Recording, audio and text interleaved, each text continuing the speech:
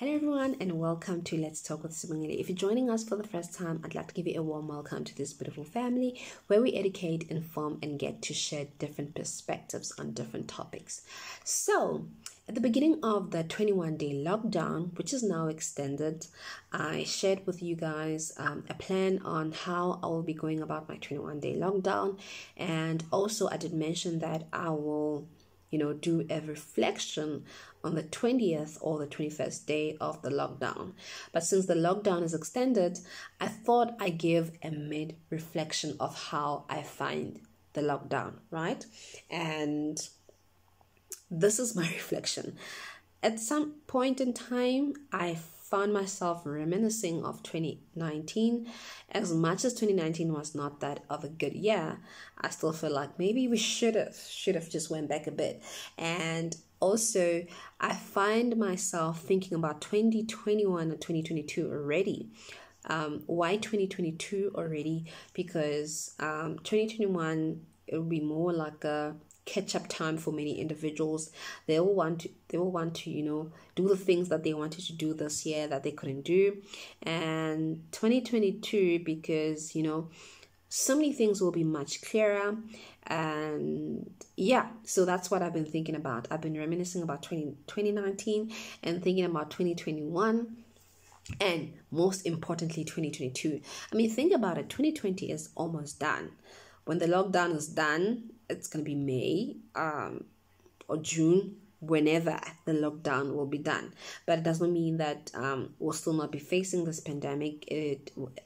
Life will basically be very different. Our perspectives will change. Our purpose will be realigned, and so much so that at this moment in time, other individuals have been really doing a self-reflection or self-introspection about how they will go about life after the 21-day lockdown, or rather the whole month lockdown.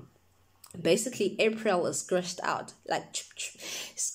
of the calendar, and we're probably going to begin our month. I don't know, the fourth month, which is May, supposed to be the fifth month. In just few weeks, right? So my 21-day lockdown was mainly filled with reflection, but a lot of learning time. I did mention that I'm going to give myself time to learn. I'm going to give myself time to create opportunities for me in order to make either a living or make a brand for myself. I'm already a brand, and the brand is God's brand, right? But I want to be more intentional about the things that I do, and the things that I involve myself in.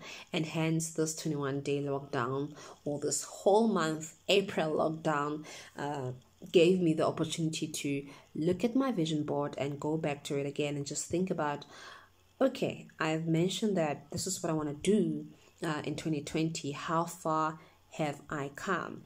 And how far along is this project? And when I look at it and I realize, like, oh my goodness, the year is almost done, and I'm excited, and also I believe that I can do more. I'm excited that there's so many things that I wanted to do, and I've already started, and I think the most important thing is to start. And I've already started them, and it's already the fourth month of the year.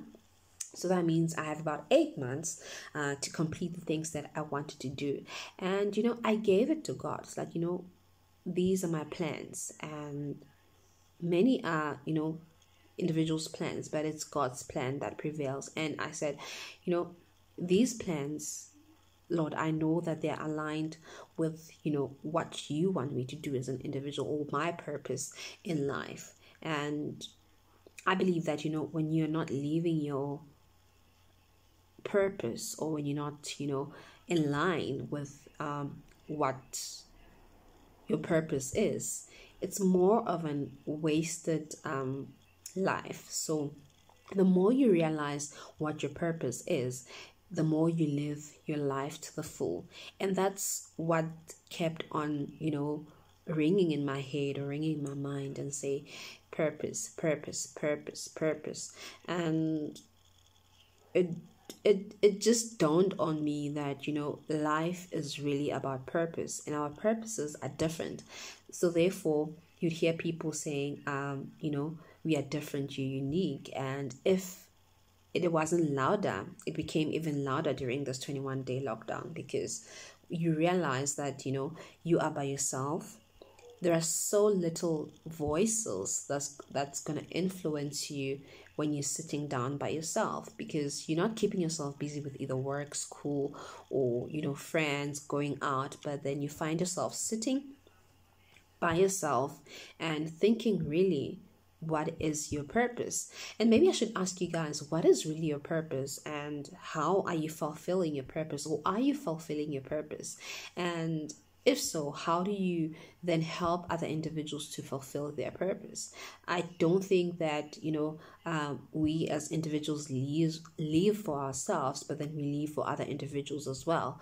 And if you can make a change, just for one individual, or if you can assist just one individual, that's enough, because you never know what kind of impact you're making to that individual. It could be that, it's that one individual, but then you have opened doors for many other thousand individuals through that individual. So if you have that opportunity to do that, and if you know that you can help that individual, that individual to make a difference in their life, do it. Don't do it without hesitation, do it without looking back, and do it without expecting anything in return. Because at times we get so entangled with either loyalty type of thing, or with kind of friendships that, if you do this for me, then I do that for you, or I did that for that individual, but then they were not able to do that for me. And we forget that, we were a channel of blessing to that individual, and we should continue to do that, without expecting anything in return. And yeah, that's basically what I realized. And what I realized is that, there's so much potential, and there's so much that I can do. There's so much that, I can start, and there's so much that I can finish in less than the period that I've set for myself, or in less than the period that it expected for an individual to finish that project. And, just opening my heart and my mind to receive inspiration and ideas from different individuals or different books. It's been quite a learning curve, and I don't take these weeks for granted. In fact, excited for the fact that, I'm at home and I get this ample of time to work on myself, and to prepare even after. I mean, can you imagine? It's gonna be May, the fifth month, something like that. It's gonna be the fifth month, and by then you'll be left with 7 months and still be entangled with so many things that you are expected to do, yet you forget about the self. And the self is you being true to yourself, and you just fulfilling what you are supposed to be fulfilling, not what other individuals are supposed to be fulfilling. And then you just taking it because it's trendy, or it's, I don't know, it's fun. And yeah, so basically our journeys are different, and this is more of a reflection or reassurance that you're doing great, you're doing well, you're healing, you're progressing. Keep your head up, and you're not drowning, and keep being authentic. So that's what I realized, and that's what I'm grateful for. Basically, I'm grateful for the process of healing, the process of learning, the process of rediscovering certain talents, certain ideas, rediscovering some of the things that I've dug and just put a pot plant so that I cannot access them, or just cemented them under, instead of cementing my name on it and branding it as something that is of, that is by me, that's something that I created, or that's something that I blessed, or something that I've made a great impact on. So it was quite a grateful, it's a week or weeks full of gratitude, full of mind opening, full of reassurance, full of realignment, it's just full of all these positive things. And it's quite amazing that while a lot of individuals, I was telling my husband the other day that, while a lot of people are so uncertain, like I find myself at peace, funny enough. I'm so much at peace, and it feels right to be here. It feels right to be, doing what I do. It feels right to be just connecting, or just, bonding with the self even more than I would normally do throughout the day or throughout the month, because then you'll be busy doing this and that. But now you are kind of forced to think. You're kind of forced to sit down and just be you. You're kind of forced to open that vision board that you had, open that notepad that you had, and go back to the notes that you made. It's that time where you get to, open that Bible and get to understand the Word of God even more, because that's what I did. I got to really, literally eat the Word of God. It was food to the spirit, and it was that time to nourish the spirit even more. It was that time to even have time with family. So I'm grateful for this few weeks, for the about 2 weeks.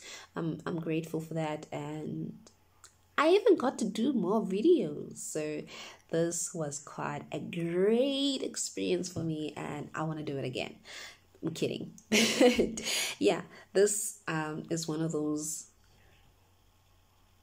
it's like, what, this was the time where it was set for me personally, and I got to create more content. I got to research even more, and I want to do this every time. So I've realized that also with the talk show, I should be bringing more content and just engaging with you guys and get to share different perspectives. So it doesn't matter if it's one individual or two people who will be listening to these videos, but if they get something, I know that I would have done my part. So the 21-day lockdown, and now extended to the April lockdown, it worked for my good. Everything worked for my good, and I'm happy about it. And I said that on the also on my last day of the 21-day lockdown, rather, I will do a plan on what's gonna happen next. So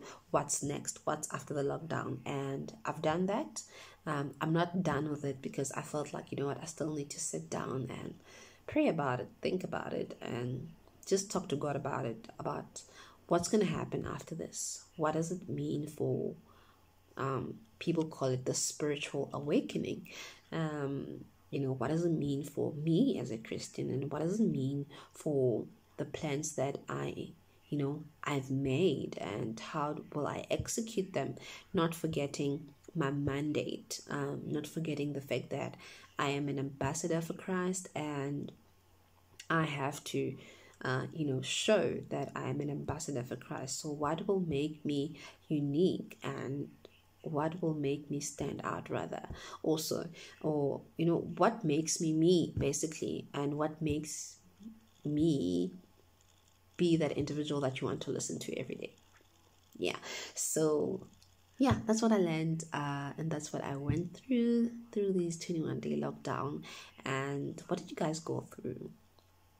Tell me about it. But otherwise, this is it, and I'll be coming back with another video very soon. And I can't wait to go back to my crib so that I can change clothes, because I was really expecting to visit for a short while, and lockdown happened, so I found myself with a few outfits and stuck at home.